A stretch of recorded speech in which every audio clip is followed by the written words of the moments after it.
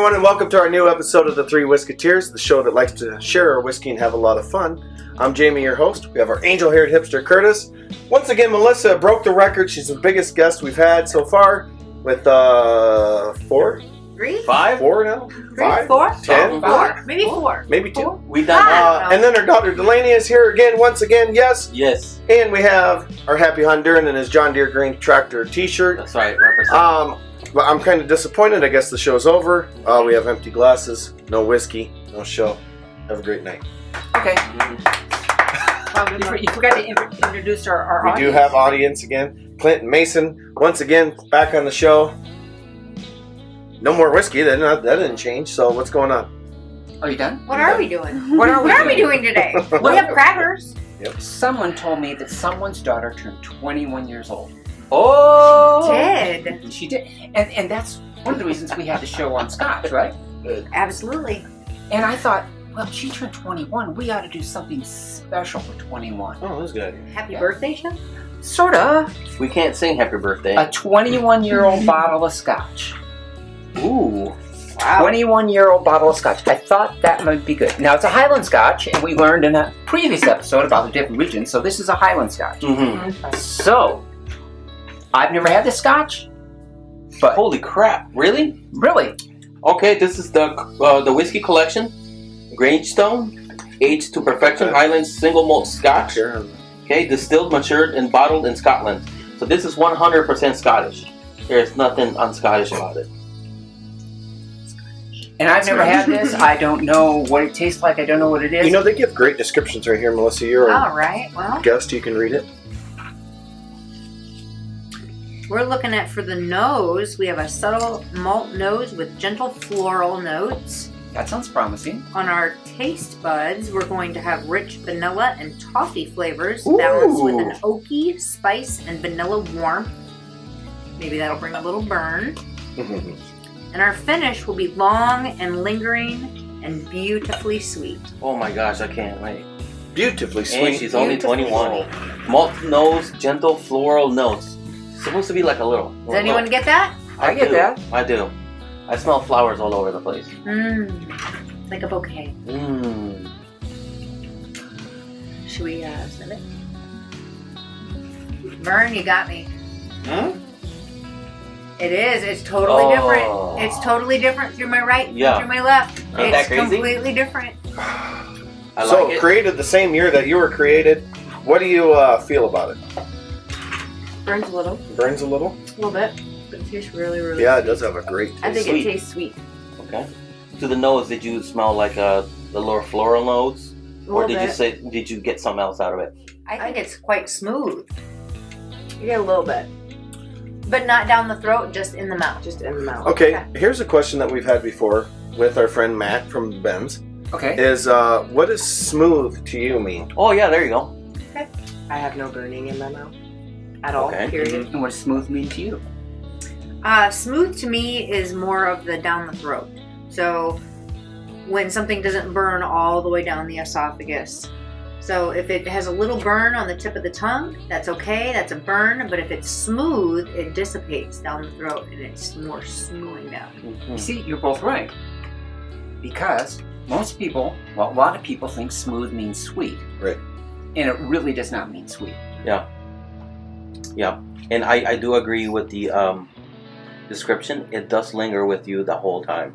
This is still in my mouth. What about the vanilla? You getting vanilla or toffee? Yeah. Now, the toffee, Ooh. it's a little bit like really light, but the vanilla to me is kind of strong. Yeah, I think that stands out more than Yeah. the toffee. Definitely more than Yeah. the toffee. I don't really taste a whole lot of toffee in it. What do you guys in the back think? We like it. We like whiskey. You can roll this. Thumbs up. You can roll this one Love on it. your tongue. Now this is For one David, what do you think? you want to let it get warm. This is where you would drink it. You're gonna take Well, your I time would, on but- this one. I already drank it. Was it? You like to. You're getting very good at describing this stuff now. What do you? Go ahead and talk about it. I think we covered it. Elegant. Elegant? Okay, it's elegant. Yeah, I mean, Sweet. I mean, It's seriously. aromatic. So I mean, can we Flowerful. talk about maybe like sometimes something is let in the barrel for too long? Flowerful. Would you say this has been in the barrel too long, or this is still has some time to maybe refine This is itself not green. to something a lot more special than what it is? Okay, you know, when it hasn't been in the barrel long enough, I say it's green. Yeah. Okay, that's just because I think it takes on too much of the characteristic of the oak and it hasn't been stabilized yet. Mm. That's just a word that I use. I don't think it's really a term that is used. I've heard it before. So green just means fresh to me. Well, not even fresh. It just means it's like cut grass. It's just so intense that that's the overpowering flavor, and you don't have anything else. Mm-hmm. Okay, I think we've had this discussion before. Yeah. That about 12, 15, 18 years, you get beyond that with most whiskeys into the 21s, and I think they begin to diminish in flavor. Their intensity begins to drift away. The angel share is evaporated off. It's soaked into the barrel. I don't really think, people talk about a 30 or 50-year whiskey. By that point, I think it's lost a lot of its characteristics. Mm-hmm. They've shot past the target. They shot past the target. That's my opinion. Yeah. And then it gets exponentially expensive. Yeah. Because, you get maybe out of a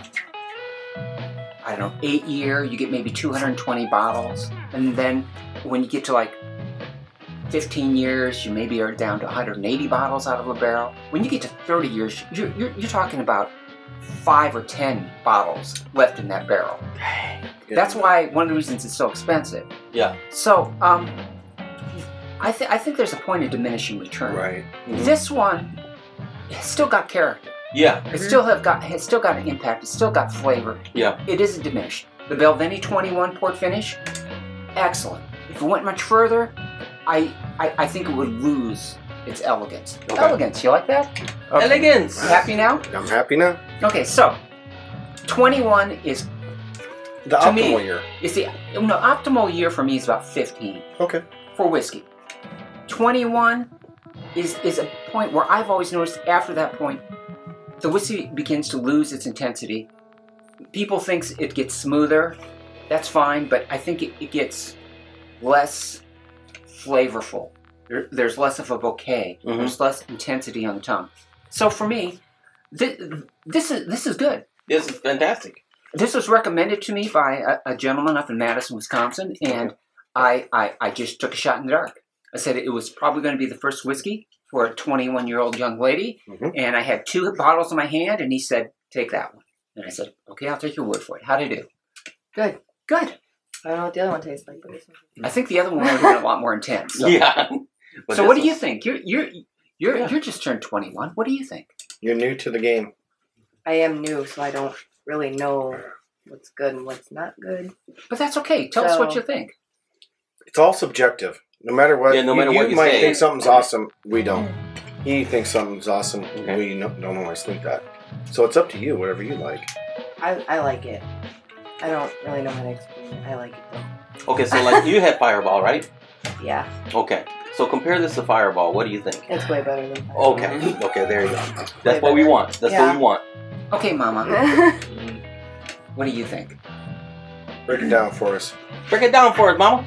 I was think gonna she say, needs more. Fill this back up here. Yes, ma'am. We done did. Well, I agree with the flowerful notes. Yeah. Flowerful, Definitely. if that's a word. I agree with that.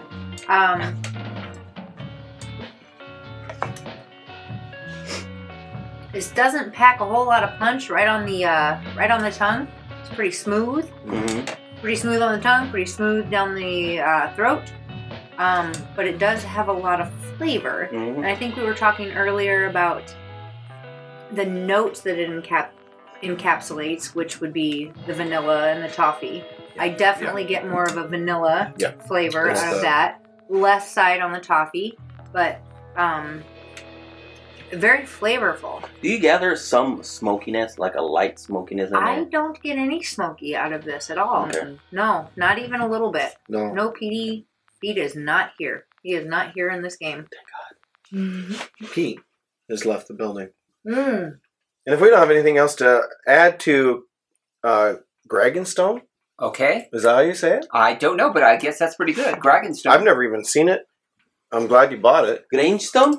And with that, Vern, let's finish this up and take what's left. All for one. One for all.